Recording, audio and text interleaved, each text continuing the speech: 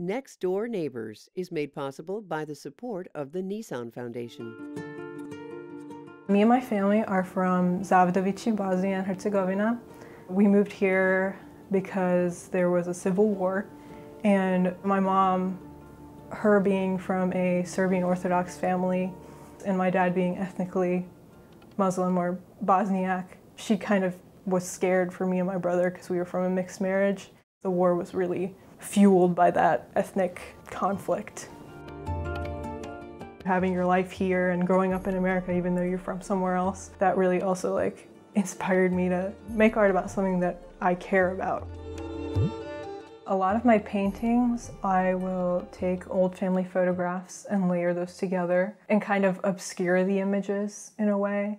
And then I have other, my little drawings that I do of domestic spaces, a lot of which I borrow from Bosnia. It's something that's very close to me, but I also want other people to experience that. I want them to see what their neighbors are like, see what their community is like, and realize that these people aren't that different from you.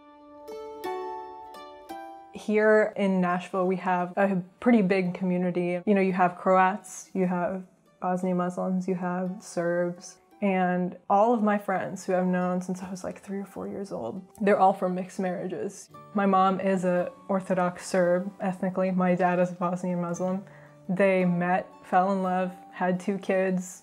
So I think that my family is definitely evidence of these two sides coming together and it not mattering what your background is.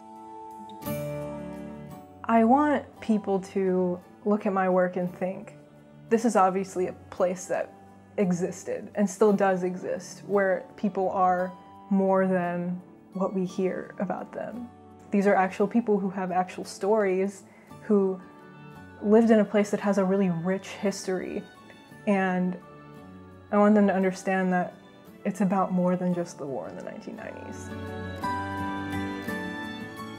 I think that my paintings are a window into a world that other people haven't seen.